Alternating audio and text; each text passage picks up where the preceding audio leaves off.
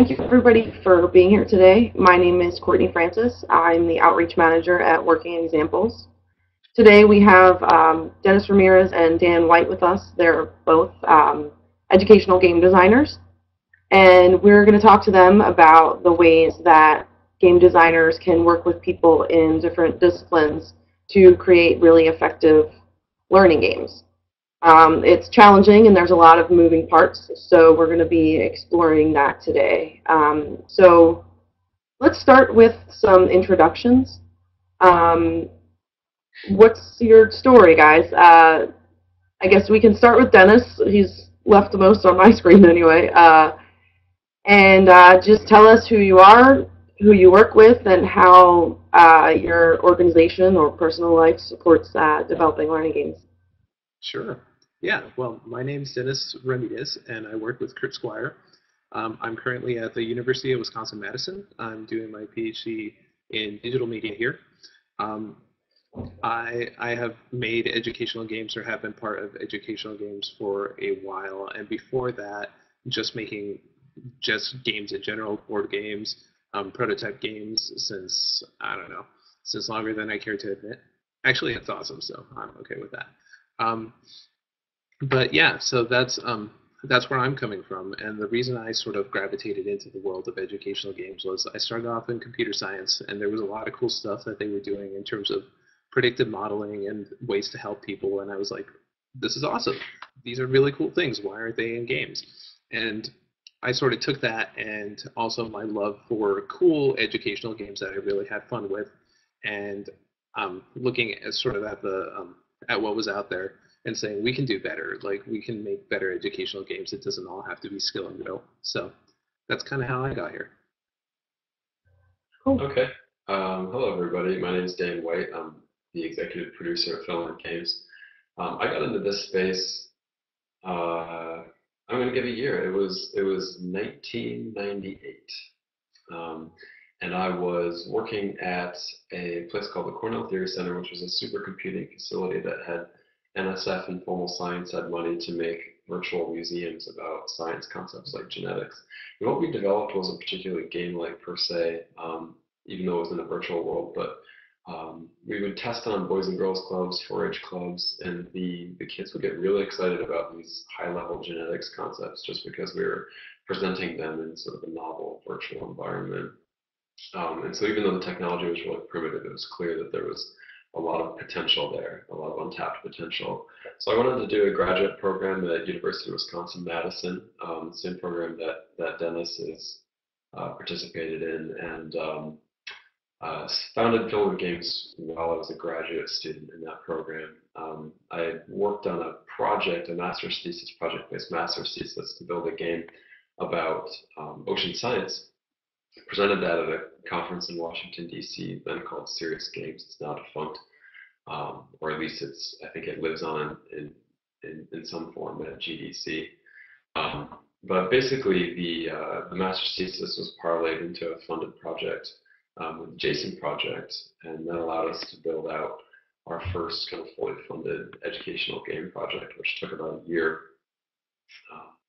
And after that project, we built the company kind of one project at a time. We're now in our mid-40s, not in terms of age, in terms of number of employees, although average age is probably around there. And we built over 60 educational games at this point, so the tally is growing every day. We have at any given time usually about somewhere between 8 and 10 projects active in the studio. And every day is a learning experience. We've learned a tremendous amount across the games that we've built up to this point, and we plan to keep failing and iterating and trying new things for the foreseeable future. Cool. So this session is about effectiveness, and with all the stakeholders involved in these sorts of game designs, can you speak a little bit to who the people are in your broader ecosystem that help you define effectiveness in your particular concepts? Whoever wants to start. Uh, Well, I guess I can take a stab at it. I guess it depends on your point of view. I mean, obviously, there are people who are associated with the grant that try to make sure that you're living up to whatever it is you propose. Um, there are obviously the students who are going to play it, and the outcome measures there can also vary. So it might be how well they understand the concept. Um, it really sort of depends on what the purpose of the game to begin with. So the effectiveness is whether you want them to be interested in the field, whether you want them to sort of simulate the field and experiment within it, test the bounds, learn something specific about a mechanic. So again, like we work with outside consultants who primarily are trying to see if we meet the goals of grants.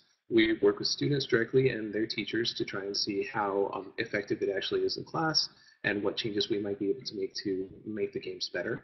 We work with content experts who really know the field and who we bounce ideas off of to make sure that not only are we conveying the proper sort of ideas that we want to convey, but also that we're not leading people towards misconceptions or something like that, or if there are any sort of glaring problems. And of course, we have game designers and stuff, which we bounce ideas around and make sure that it's not just a sort of cookie cutter or single pathway sort of experience. yeah, it's not at all dissimilar at Filament. So once the project is in flight, we get as much input as we can from our customers. So that's teachers the vast majority of the time. So we work with a teacher advisory board, which is a group of individuals who provide input on any projects that we have active. And then we also we have a staff member whose sole reason for existing is to recruit. Well, I mean, she has other non-professional reasons for existing, but her sole reason for existing at Filament is to recruit customers to provide feedback on the products that we're building. And that's, early and often is generally what we try to say. So we want to have teachers providing input up front when we're doing design and concepting and brainstorming, and then all along the way to make sure that we're not veering off track as we develop, and always making sure that what we're developing is actually going to be something that they can use effectively in the classroom. Outside of that, outside of our internal controls, we oftentimes will have the projects validated by some third-party research firm once it's completed. So that's where you kind of step it up a little bit. The research methodology gets a little bit more formal. Depends on the size of the budget, obviously. But for example, right now we're working with a group called Rockman to do some research on a set of middle school science games that we developed. We have another project where we're working with Circle, the Circle group at Tufts University. Um, the methodologies don't tend to vary tremendously from one pilot to the next. But I think they are in the process of being refined right now. We always kind of try to push the envelope a little bit to see if we can do things differently than just have a control group that doesn't play the game and do a pre-post to see what the efficacy delta was with the game intervention. Okay. So, Dan, you work with a sort of format model. So teachers are the stakeholders that are kind of the gateway to your company making money, frankly. Yeah, it depends on the project because Filament is kind of two separate businesses under one roof. We do a lot of work for hire contracts, so organizations, whether they're publishers, academics doing research, not-for-profit organizations that are mission-driven, will come to us and contract us to build something custom for them. But then we also have our own line of internally developed proprietary products that we sell directly to teachers and schools. So in the case of the latter, yeah, the teachers ultimately determine, whether or not our products succeed or fail, and we're still very much at the beginning of that venture. We actually just last week fired up our first major marketing campaign to promote a new product. So it's a learning experience. We're trying all sorts of different things, from direct mailing campaigns to social media to SEO, etc. On the other side of the business, the customer is the client, but then ultimately the customer is that client usually cares about pleasing teachers in the end as well. So it usually ends up coming back to teachers in some form or another. Mhm. Okay. And do you find that similar for you, Dennis, as far as your engagement with educators in that process, although they may not be financial stakeholders? Yeah, yeah, and it's kind of interesting because the sort of system that we have right now is a sort of mix where part non-for-profit and part directly related to the university. That presents some interesting sort of developments there too.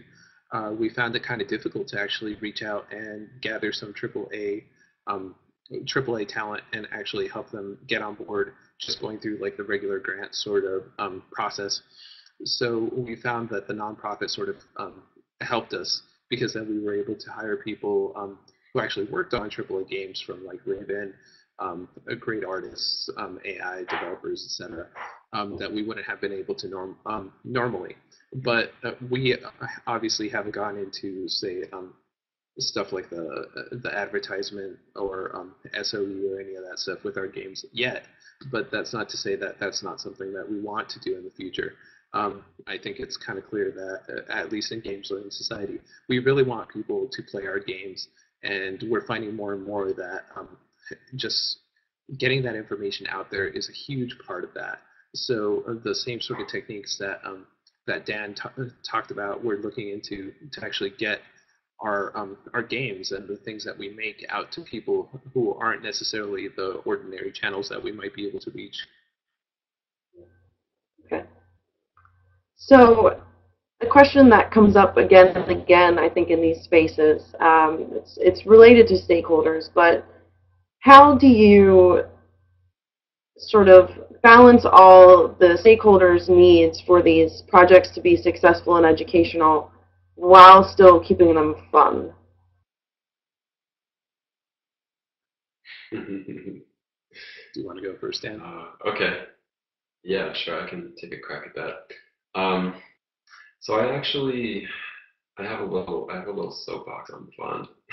I'll try to keep short. But basically, our perspective is that fun is a relatively innocuous word, but it's easy to crush on in the education space, and it can sometimes be posited as being in contrast to the learning. The learning gets in the way of the fun. And I think it's that mentality that oftentimes leads developers to build, your classic skill and drill kind of sugar-coated game mechanics where the game sort of apologizes for the learning surrounding it, wrapping it in production values, but it ultimately boils down to a multiple choice quiz. So our perspective is that um, fun is actually not necessarily one of the goals. We're more interested in delivering an experience that's kind of akin to like going to a really awesome museum or watching an amazing documentary, as opposed to like a blockbuster or going to an amusement park. And often, I mean, our perspective is that you wouldn't necessarily describe those. You could argue that they are, but it's probably not the adjective that you would use. Meaningful, inspiring. Ultimately, we want students to walk away from the game with understanding. We want them to be interested in the subject matter enough to want to go and explore further their own volition, whether that's reading a book or researching it online or engaging in a class session. So that's the long answer. The short answer is, yeah, you're absolutely right. Fun does matter. Where else do you want to have a debate about semantics? I guess, these are games at the end of the day. People expect to enjoy themselves if they're playing a game. And I guess the thing I would say about that is our focus there tends to be more on usability, because we find that if we create a game mechanic that or an interesting game system, one thing that gets in the way of fun at that point is usability. And then the last thing I'd say about that is that even if we make something that we think is really fun, uh, it's such a subjective thing that it's going to be different from player to player. So we don't get discouraged if everybody doesn't like every game that we make. The thing that's interesting is when you make educational games, if the idea is that they're going to be used in a formal education setting like a classroom, you have a captive audience. The students can't leave; they have to play your game in the classroom. So I think a lot of times, developers will breathe a sigh of relief because it would be difficult for a lot of these games to stand up against AAA games if students had the ability to choose between playing an educational game and playing a Call of Duty. But because we have a captive audience, I think we have the ability to be a little bit more experimental with the game mechanics we create. And again, if we succeed, it's not necessarily a game mechanic that's really, really fun in the way that you would experience fun in a commercial entertainment game, but it may be really interesting because we may have tried something new that you couldn't otherwise try in the quiz. Cool. Do you find that's similar with you, Dennis, as far as balancing your stakeholders and sort of deprioritizing fun in a way? I don't like to look at it that way. I'm sort of exactly like what Dan was saying. What we're trying to deliver is an interesting sort of experience, and I think if you look at games in general, most of them sort of deliver on that. They have interesting choices built into them. Raf Koster and some others in the field have sort of put out this theory that we love to learn, and those interesting choices and exploring those systems is actually what makes games fun in that sense, which is an interesting sort of view that we have because it seems to be the case that most people feel that if you're learning, you're not having fun. And that's a really unfortunate sort of view to have, especially because they seem to be, at least popularly, the popular opinion seems to be that they're in contrast. And you get things like games that are developed with sort of this idea of stealth learning in mind, where it's sort of like, here, play our game, and then they come out and they're like, surprise, you're learning, but we're not going to tell you that because otherwise you're not going to have fun, which is kind of upsetting, I guess, in a way, because I think if you're learning about something that you're interested in, or if you're exploring a system, you usually have fun in those systems, which is pretty awesome. I think the argument of fun too has sort of taken a life of its own in games right now. Like there's a lot of indie games that are sort of trying to deliver experiences that are really, really cool. I'm thinking like Dear Esther, the Stanley Parable, different sorts of games out there that some people are sort of dubbing them as like walking simulators just because they're really trying to deliver an experience, which is interesting. And here's something where people might not say, yeah, like Mark was saying, like, I played Depression Quest and it was fun. Like, that's not necessarily what you would say, but it doesn't make it a bad game because there's a lot of interesting things that go on underneath. I also like to sometimes bring up this idea of like hard learning, which I use with caution, just because some people sort of use hard learning to say like, well, it's good for you and it's fun, and so that's like fun learning. Where instead it should be seen as sort of like an engrossing sort of ability. Seymour Papert used this where he described people using Logo who were really, really involved in what they were doing, and so they would write up a program and then it wouldn't work, and then they looked like they were frustrated, and he was sort of worried about this because he wanted it to be a fun sort of experience for them. So he would ask them like, oh, well, are you having fun? Is this not working? And they would say, well, I am having fun, but it's a hard fun. So that's sort of where it came from, that gripping sort of idea. And with a lot of cool games, actually, there are instances where you get that sort of hard fun dissonance. Like if you're in a really hard StarCraft match, and sometimes it's really fun in retrospect, but when you're in the thick of it and you're losing units and stuff like that, it can be really taxing and sometimes aggravating. But in the end, it's fun because it's a cool experience, an interesting thing to work with. And for most of the times that we work with content experts, it takes a little bit to sort of get them there, to sort of show them, hey, these are a ton of different games, and this is what they're really good at. There's an experience there. and you should explore what they can do. And most of the times, if you find something interesting, fun usually is involved with that. But for balancing specifically, I think the best thing to do would be to get it in front of your audience, because your audience is going to tell you like, hey, this is fun or this is not fun, and sort of balance and reiterate over that so that you can get a nice mix of, you're understanding the concepts and not simply just exploring the space, with also, I'm exploring the space, this is awesome, and I'm getting some insight. Okay. And so along those lines of, testing early and often, and those types of relationships that you have with people who maybe aren't on staff, or maybe you only interact with at certain points in your project, do you share your work with them frequently, or do you sort of work with like NDAs and a little bit of a level of secrecy? You both kind of have slightly different approaches and different models, so I'd be interested to hear kind of the level of willingness or practicality even in sharing those things. Yeah, we don't. You can go ahead, Dan, if you want to start. Yeah, we don't bother with that with teachers, just because the precedent for IP law in the game space is really quite liberal. That it's really hard to prevent other people from making knockoffs of the things that you do. So the best strategy is to just try to stay out ahead of the curve. And honestly, if teachers playtest one of our games and steals the idea and goes and develops it on their own, more power to them. We'll publish it for them, actually. It'll work out great.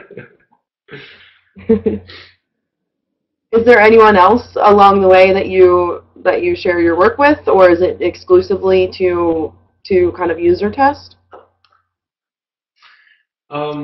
Yeah, I mean, we're actually really quite open about what we do, and I hope this space actually stays that way for a long time. The learning game space, at least in my experience, with very few exceptions, has been pretty tight-knit community of people trying to figure this all out. And there's so many unanswered questions. And I think there's this sort of general sentiment that the rising tide carries all boats in this space, that people are, Filament included, are really open about the work that we do, how we do it, what the outcomes were, where the successes were, where the failures were. Anybody that has an interest in how to make better learning games and rise this sector is an ally from our perspective. So yeah, we're happy. We're always happy to share best practices with other people in the community who are interested in doing work in this space. Mm-hmm. What about you, Dennis? Yeah, so I think it's actually pretty much the same. We're not really worried about people stealing your ideas. We don't make people sign NDAs. What we really want to do is we want to make good educational games, and we feel that by having conversations with different people and getting it out there, getting people's opinions on it, we get to the heart of that matter faster. Like Dan said, it's kind of hard to really enforce some IP stuff, and I don't think that that's very productive, at least for our field, if we just focus on, we can't show people what we're making because they might steal our idea. Most of the times, actually, where I've seen people do similar things in games, they've actually, and this might just be like the research sort of bubble thing, but they actually reach out to each other and want to collaborate, because they start citing their papers, reading their papers, because ultimately we do want to make good games that influence people. For example, when I was working on Fair Play, Mary Flanagan sort of reached out to us because she was searching this space of implicit bias and conveying that through gameplay and mechanics. And we had some really good discussions, and we got some insight from that collaboration that we wouldn't have otherwise, because we were approaching it from different directions, and then we were able to take those insights and put them in our games respectively and make them better. Actually, I think Mary doesn't necessarily need a lot of help in that. Her board games are selling like hotcakes. So. Yeah, it's worth reiterating that the whole educational games industry is still very nascent, and it's really just crying out for examples of commercial success. So whenever we see a game sell, an educational game sell and make money, we're thrilled because that's another data point that we have in order to prove that there's actually a worthwhile industry worth attempting to build here. And the other thing is that because it's, because we're talking about education, there's this idea that you have content that has to get covered, right? There's an unlimited amount of things that need to be taught across the spectrum of K to adult education, and I can't fathom a point, at least in my lifetime, where we put our hands up in the air and say, well, there's an educational game for everything that you could possibly want to know, a good educational game for everything. So I feel like it's such a blue ocean problem right now that there's just really no room for kind of trying to elbow other people out of the space or holding your cards close to your chest. So along those lines of kind of sharing your work, what are your experiences making games for formal learning spaces like classrooms, less formal spaces like maybe libraries and communities, and then that versus sort of commercial gaming and games that are used at home? Do the stakeholders differ? How do you define your goals and what would make those variations of games successful? I'm going to let Dennis jump on that while I re-log into my computer. I'm actually on somebody else's computer and just logged me out, so I can't see anything. But I will be back momentarily. Okay. Yeah, so the space where you launch a game is actually, it actually influences the gameplay a lot. I think museums are a great example of this. When I was at Stanford, sort of working with them to create exhibits in museums and stuff like that, we found when we user test that the interaction that you have with a game is usually much lower than, say, in a classroom setting, where you might set aside like a half hour or a certain amount of time to work with a system. In a museum space, you might have people interact with the system for like a minute, pick it up and play it. We're actually designing something right now for a museum in New York where people put down components and make fishing lures to catch fish. And so far it's a fun game, but because it's going to be in that space, we try to make the interactions really concise so that people get an interesting experience right away, and so that if they want to try something again, they can go ahead and try it again, make a hypothesis, etc. For other games, for games that are designed, say, to be played more at home or in outside settings, I think you have a little bit more leeway in terms of the amount of time people are going to spend with them. Fair Play, for example, we wanted an experience. We wanted people to reflect over what they were doing over the course of Jamal, the main character's life. So we made it a little bit longer because we wanted to take our time to really convey that story and make you feel like you were in Jamal's shoes. For the ARPA, DIARPA project that I worked on, Project Macbeth, it was a little bit different because that was more of a training exercise. So there was a set amount of time, and you had to try and deliver an experience within that amount of time. So that also influenced game mechanics because you're trying to reel in the play time of how long is expected and how many times someone might be able to play it in a given session. Okay. What about you, Dan? Can you hear and see us again? Yeah, I'm back. So the question was, how is it different designing for classroom environments versus informal environments like libraries and museums? Yeah, what experience you have along that sort of spectrum of learning spaces and how the needs and stakeholders might differ. Okay. Yeah, so the majority of what we build, we design with the intention that it's going to be used in a classroom. Although we've built plenty of stuff that works just fine in informal learning environments. I think basically the way we think of it is that the classroom is the choke point, in that the classroom has stricter requirements than any other learning environment. So if you if you meet those needs, then it'll probably work any place else. It may just have some extra features that are superfluous. So for the classroom, obviously playtime is a significant consideration. We used to try to design mostly games that could fit into a class period. We've abandoned that idea because it's really hard to deliver a meaningful gameplay experience in the amount of time that a teacher has once they've marched their students down to the computer lab and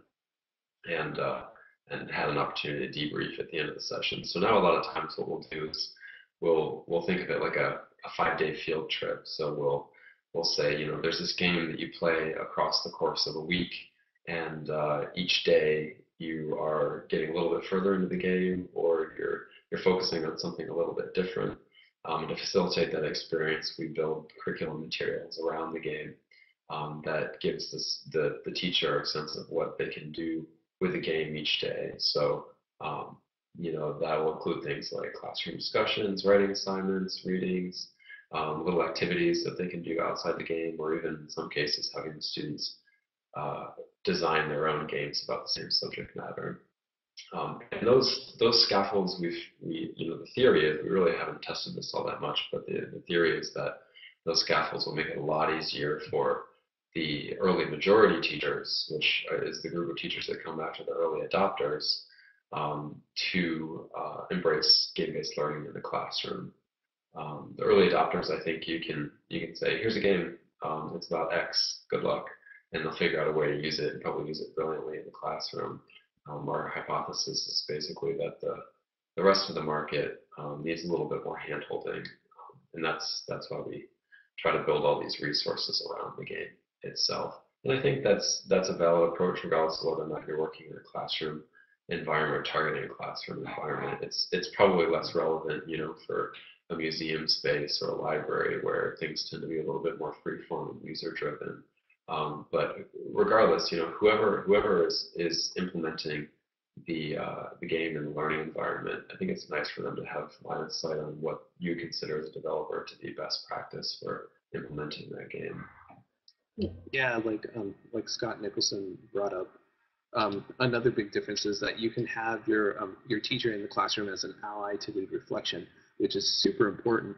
And I recently talked to one of the creators of the Oregon Trail, and it was really cool to see the materials that they came up with, because their sort of centerpiece was an insight into the systems that were inside of Oregon Trail, so that the teacher could pick up the book, sort of flip through it, know what to expect at a glance, and know what to expect, what they might deal with, and what to point out, which is super important.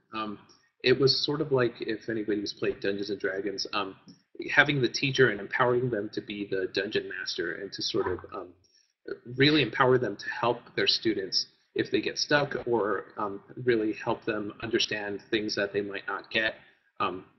So they might have them reflect on things like, in the Oregon Trail example, how many people actually made it to Oregon at the end, and comparing that to, say, mortality rates on the actual Oregon Trail, which they did. And it was really cool because it mapped out to like the 50% that they actually had in the logbooks. Yeah, just to build on Scott's point real quick too, I think we're big believers in the idea that games are used most effectively as preparation for future learning, a la Schwartz. And we're hesitant to position games as the tool that can stand alone and deliver the learning experience in a silo. I really believe that games are really awesome at providing context and priming students to be kind of prepared to delve deeper into the subject matter, either through formally in a classroom environment or on their own. But we often find that when we try to burden the game with explicitly covering a set of learning objectives in a way that would translate directly to higher outcomes on, say, a multiple choice test, it gets pretty onerous, and we feel like we should be able to lean on the environment that is around the game, particularly after the game, for a lot of that. And I also think it's important to, part of the idea behind preparation for future learning is that the game is the first thing that you do And I think it's important for it to be the first thing you do, because that's the stage where you're really getting the buy-in from the learner. Maybe again, this is a captive audience, at least in formal learning environments, and they may not have any inherent interest, or they may not bring any interest in the subject matter to the table. But if you can ease them in via a game, I think you have a higher likelihood of engaging the students. I sort of want to bring up Portal, Minecraft, and even Pokemon as sort of examples of games in informal spaces that also have a huge community that sort of builds up around them to deconstruct the game, and there's a lot of learning that comes out of that as well. Portal, for example, I believe they were having a hard time actually formalizing the concepts, so like F equals ma or different sorts of velocity related questions. And what was interesting was that inside of the forums, that was actually happening, because people had to talk to each other about what they had to do in a certain level, and they wanted to know more about, well, why can't I do this, or maybe I should approach the problem in this way. And what was really interesting was that in that space, they sort of deconstructed it so that they could not only solve the room, but help other people solve it. The same thing sort of in Minecraft, where we see wikis pop up that really help other players who are new understand the space in a much better way than they would have if they just went into it blind. I think Pokemon's a great example too, because the competitive stuff that they have on there is kind of crazy.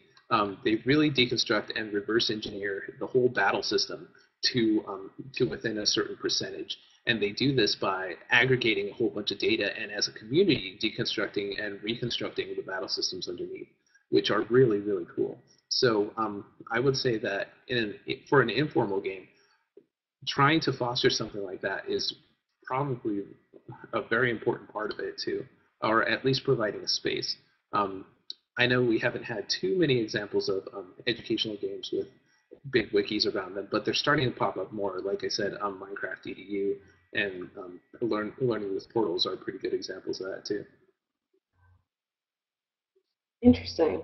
So you can take a lot of cues from sort of games that weren't intended initially to be educational in the ways that communities can form around those things. Yeah. Oh, go ahead. No, go ahead. No, I was going to move on to a question of data, as you discussed sort of the community breaking down those kinds of things. That, I think, is a space where the entertainment games may not dovetail with educational stuff. So when you're talking about user data for minors, for instance, and how you track progress and success, can you guys talk a little bit about whether you track this data, how you might engage it, and if you need to bring in experts to help you manage that process? I can go ahead and launch into that. Sure. Actually, a great deal of the work that I'm doing right now is actually looking at that data that we collect. So we have a system called Adage, and what it essentially does is it logs people's actions. So where a player clicks, where a player goes, the events that are happening, what's seen on screen, and it gathers all that information into a database.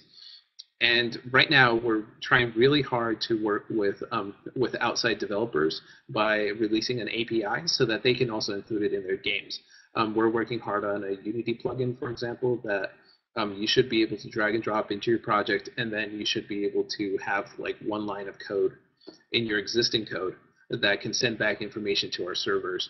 And we're starting to really use a lot of methods to go over what we're collecting in there. So we're doing some data mining techniques. One of my favorites that I've been messing around with is heat maps of levels. So we can take all the clicks and all the position data that people playing our games give us, and we can superimpose that onto our levels. So we can see where people are more likely to go, where people don't really go. We can also map out their trajectory through space. And that's really helpful for me on both the research and the design side, because we can look for bottlenecks, we can look for spaces of interest for the player, and we might be able to populate those with interesting interactions. Um, on the other hand, we can also gather data from, say, the post-test assessments, pre-test assessments, demographic data, and try and correlate it to a player's trajectory over time, which is also really cool. So we might be able to see cycles in how a person traverses the game space and how those might differ if you really understand the concepts from those who maybe don't get the concepts yet. We're working a lot with, say, models that have been put out before in predictive modeling, like cognitive tutor sort of comes into mind, where we take a lot of people, we show them the same problems, and then we really deconstruct how they approach it, whether they got it right, whether they got it wrong, and we gain a lot of insight into the learning process there. Like I said, we just started to really dig into that data, but hopefully we're going to get a lot more out of it because it's really exciting to see it. And I also want to plug that the qualitative side of things also really helps, because when we data mine and we look at these examples and we sort of see, okay, this is a state space or this is a Markov model or whatever we do, we can infer what the players are doing, but it helps to really ground it if you can really interview the players who are actually going through it. That way you can tie your theory and sort of test it or get some feedback from the players right away, which I think is a good example of that back and forth that you need to have to develop good learning games. So you work primarily with anonymous data. Yes. Yeah. Okay. I don't know if you want us to go into IRB stuff or how technical you want us to get into, but if we want to collect data from minors right now, we can't. We have to make sure that it's de-identified. Otherwise, there's a lot of scrutiny. For a while, one of our colleagues was trying to collect a lot of Facebook data, but what people seem to miss and is this idea that with metadata you can actually get a lot of information from the player itself. So let's say we have your Facebook information. We can look at your friends, for example, and maybe some of those friends we can infer relationships with them. And since they haven't given us consent, that's a sort of gray area where IRB should step in and say, hey, you're getting a lot of information, a lot of data that you shouldn't have access to, et cetera. Okay. So Dan, how does the data affect your game design and the processes that you have to go through? Do you track individual student data to prove learning, or do you do it in the sort of anonymous way that Dennis is talking about? I've done it differently across many different projects. What we have found, so generally the way it works is that we'll create a dashboard and we'll pick a variety of different data points to track and report out on that dashboard. And in general, I would say if I could kind of sum up the last couple of years worth of experience, I would say that it's very easy to generate an overwhelming amount of data for a teacher.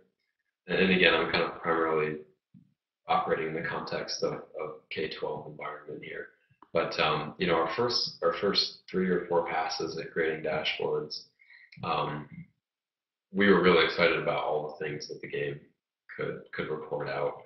And so we created these dashboards that would treat educators like data analysts and let them, you know, drill down into any individual student and get really direct line of sight on the things that those students were doing in the games. What we found now is that teachers, in our experience, they just want some basics. A lot of times, like when they're implementing games in the classroom, they're not looking really to extract something that they can put into the grade book. They're not even necessarily really needing to create a detailed report they can give to administrator for accountability or anything like that. They mostly just want to know, you know, did the student complete the game? It's kind of a big one. You know, how much time did they spend with the game? What were the learning objectives that they were exposed to in the process of playing? And so I think, you know, our perspective on the data thing out at this point is keep it really simple, keep it really clean. and validate what's actually interesting to teachers before you spend a whole bunch of engineering time building a really complex back-end data reporting system. I want to add a little bit of that. So at least from the adage side of things, we're also following that same sort of idea that the data that we collect hopefully will be presented, say, to the players. We don't want to aggregate or we don't want to overwhelm the players or the teachers with data that might not be interesting to them, but we can use that in ways that are really that really might help the player. So I'm thinking of predictive models that you can then put in the game to give just-in-time help, or that can modify the experience slightly to draw attention to certain things, but not in a way so that you have like a pop-up that says, hey, you should go back and read this chapter in your book, but more of a natural sort of thing of drawing attention to things inside of the game. Interesting. So we've got a little bit less than 10 minutes left. I'd like to turn the discussion a little bit to kind of the future of these games in the classroom and outside of the classroom. So where do you guys see education going in the future, and what does that mean for the intersection of games and education as it is now versus where it will be? Do you see any trends coming that might affect the way that you do your work, or the people that you need to include in that process?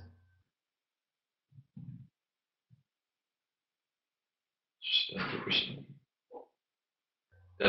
take a crack at that. Because I'm probably gonna. Yeah, go ahead. So actually, it's interesting because you talked about AERA a little bit before we started. One of the trends that I saw there, and also at GDC, is this push for a lot of big data. And just like Radl said in the comments down there, data analytics seem to be king right now in a lot of predictive sort of things. I think there's a sort of danger in that, just because just like the GRE sort of attempts to bucket people, and the reason we sort of have an aversion to, say, tracking in schools, there's a tendency, I think, to emphasize the information that you're getting from the data analytics. Ideally, I would like to see that data being used to tailor an individual's experience, because and provide feedback, meaningful feedback. I think that our teachers are awesome, and they're overworked right now. They have to not only think about what an individual student, what their class has, and you think about the multiple classes that they have, the multiple students that they have, and the different sort of approaches. I would almost guarantee that most teachers out there, if they could, would give one-on-one help to students, but sometimes that's not possible. And so we don't mean to replace the teachers.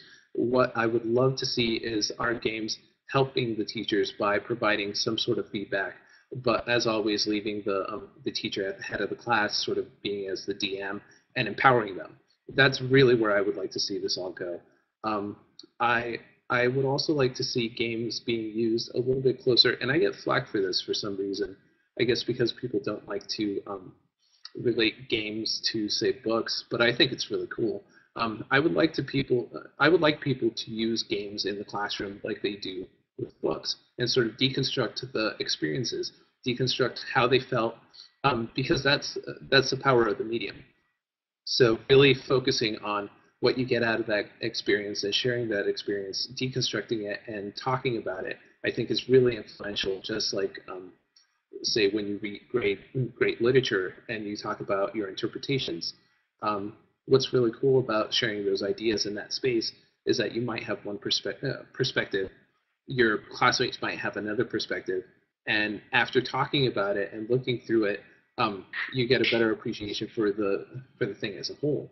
So I would love to see games treated like that, and that goes for, say, commercial games. And on the educational game side of things, I would love to see them serve as feedback systems to empower students and empower teachers. Great. Yep, I agree with everything that Dennis said. And Dennis operates in an academic environment, so you always let the academic prognosticate first, so you don't say anything stupid, because the stuff they're doing over there is very cutting edge. On the data stuff, you know, I'm really excited about the work that's being done, particularly here at UW and over at Glass Lab.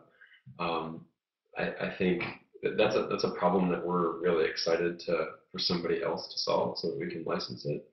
And ultimately, what we're interested in is something that is robust enough that you can take a complex gameplay experience and make an intelligent statement about what the student got out of it, what the student didn't get out of it. And I think that's particularly critical because with the push for data right now, the alternative way that you're seeing that handled is people making games that act as clean assessment vehicles, by which I mean they make very small games, so it's very easy to make clear statements about what the student knows and doesn't know. The more like a multiple choice test, the easier it is to say that you can report data out of it, because it's all binary, right or wrong inputs into the system. Whereas the type of games that we enjoy making are the more complex system-based games, and I would love for a group to figure out how you can extract really full assessment data out of a more complex set of interactions with a complex system.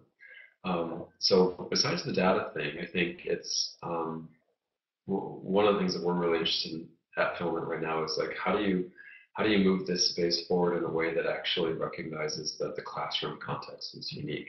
So up until this point, we've been designing primarily single-player games that could be just as easily played, solo at home or in an informal learning environment or wherever or whenever. And that's cool, and I think those types of games definitely have value, and we'll probably keep making them. But we're also really interested in what kinds of games we can make that specifically take advantage of the affordances of the classroom, and also now the affordances of tablets, and schools are buying up tablets. So naturally that leads us toward multiplayer mechanics to take advantage of the fact that there's a whole bunch of kids who are physically co-located in the same space for a certain period of time. So collaborative mechanics, the kids are working together. And on the mobility side, mechanics that actually take advantage of the students being up and about the classroom. So an example of that is a project we're working on right now called Discussion Maker, which is a game. It's actually not even all that much of a game. It's more inspired by game mechanics around dialogue. But it's a game that holds students through the process of having individual, small group, and class-wide discussions about a topic in order to try to resolve some issue. And it's a kind of a grand experiment. We're interested to see where it goes, but ultimately we think there is a lot of potential for the future of the games and learning space and building experiences that take advantage of the fact that you have a whole bunch of students who are not only a captive audience, but also physically co-located in the same space for a certain period of time. That's great. Well, I look like... Thanks, Mark. Yes, everybody go buy Reach for the Sun on Steam right now. Mark gets a small commission. Yeah, so we're pretty much out of time. If anybody has any other resources they want to put in the chat, we're going to be sending around the transcript at the end of this. Also, if you want to share your email address so that people who are in the session can get in touch with you, we'll send that around as well. I want to thank you guys for spending some time with us, and we also really want to continue this conversation. So if this sparked any ideas or further discussion for attendees or our presenters, feel free to reach out to me. I'll type my email in once I mute myself so it doesn't sound crazy, but yeah, feel free, so we can keep this discussion going. Great. All right. Thanks again, everybody. Yeah, thank you guys for having me.